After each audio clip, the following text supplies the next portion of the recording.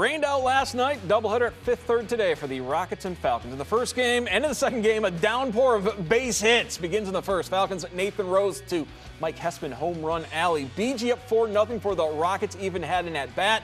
But once they did, boy, did they ever get at-bat. Second inning down to Caden Konchak waits on the breaking ball. 3-run homer, his 11th of the year. Konchak 4 for 5, 4 runs, 4 RBI, and the long ball parade just getting started. In the fifth, Garrett Pike already with 1 home run, parks one into the picnic benches. Anthony Waingrad 3 for 6, 4 ribs, 3 runs scored, and the hits keep on coming. Leadoff man Jaron Williams hits not 1, not 2, but 3 home runs today in game 1. 4 for 6, 5 RBI, scores 4 times. Rockets take that first game 19-7.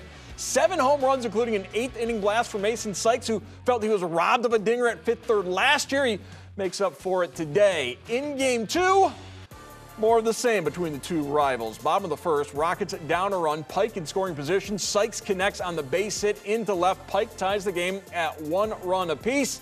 But then in the third inning, the Falcons would take control. 1 run already in, bases full. Nate Archer goes deep. Ziggy, grand slam. Bowling Green leading 6-1. And then in the next inning, Bowling Green blows it open. DJ Newman, the Archbold product, driving in Mason Montgomery, makes it 8-3. A couple batters later, Archer, you can touch them all. 3-run homer, part of a 7-run third. That's the difference in game 2. Falcons split the doubleheader. They take 2 of 3 in the season-ending series for both teams. 16-5, the final. 2 teams combined for 47 runs in about 6.5 hours of baseball.